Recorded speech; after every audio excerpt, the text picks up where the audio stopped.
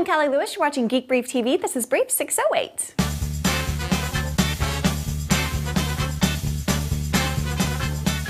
Imagine if you could use a WiiMote to interact with an iPhone or iPod Touch. Would it improve the fun of some iPhone games? I'm not sure, but someone is working on it. Im Ringwall, no relation to Molly I presume, posted this video on YouTube. The iPhone is in airplane mode when the guy starts an OpenGL demo where we see a virtual WiiMote. The application on the phone connects to the WiiMote through Bluetooth, and every move of the WiiMote in any direction is matched on the screen by the virtual WiiMote. This proof of possibility means in a few days, weeks, or months, we'll be seeing WiiMote controlling games on jailbroken iPhones or iPod Touches. The question is it just kind of cool or is it something really cool? Since the screen is so small, I'm on the fence. Ustream improved its iPhone app for the 3GS, so you can now record video and upload it to Ustream Twitter, Facebook, or YouTube with an iPhone 3GS. If you have a Nokia phone, it's even better because you can stream live to Ustream. Until my iPhone got smashed, I was looking ever so forward to getting the TomTom Car Kit. Handtech.co.uk has added it to their online store, priced at £113.85. Is that how you guys say it? It isn't in stock, but it gives us a better idea of what the car kit might cost. In the US, at the current exchange rate, that would be around $192. My bet is that we'll see it priced here in the States for $199. Sony has two new CyberShot cameras that we'll get to in a second, but first let's talk about their new Party-Shot dock. Lori Grunin over at CNET thinks it's kind of wacky. I think it has a degree or two of awesome. It's a flying saucer-shaped thing that mounts to a tripod. You dock either of the two new CyberShots on it, and then it goes to work for 11 hours on a couple of AA batteries taking photos so you don't have to.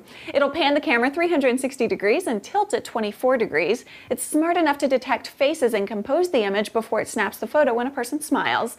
You can set various rules about rotation, frequency, and flash, of course. To me, candid photos are the best photos, and I like the element of surprise this brings when it comes time to look at photos from something like Christmas morning when all the family is over opening presents. Now, about those two new CyberShots. One is the TX1, the other is the WX1. Most of what they offer is the same, so let's deal with what's different first. The TX1 is designed for fashion-oriented folks. You can flick through images on the LCD like on an iPhone. You can be as close as half an inch from your subject or use the 4x telescopic zoom for subjects far away.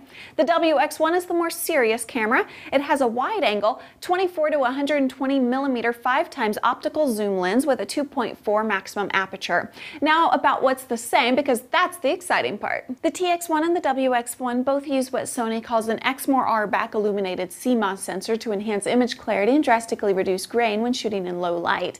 Technically, what's happening is that electronics that traditionally have blocked light gathering capability have been moved out of the way so the sensor can gather more light.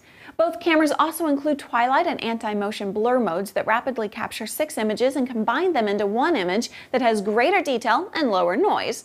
Sweep panorama and 10 frames per second burst shooting makes it possible to shoot panoramic images with a press of a button and a sweep of the camera across the scene you're capturing.